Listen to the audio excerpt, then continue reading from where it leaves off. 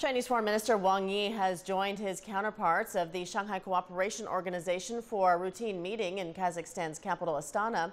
Wang welcomed new member states India and Pakistan, which joined last June, saying the enlarged SCO now covers the widest territory and has become the most populous regional international organization. Foreign ministers of member states supported next month's Belt and Road Forum in Beijing and also discussed the details for the member states leaders summit to be held in June in Kazakhstan.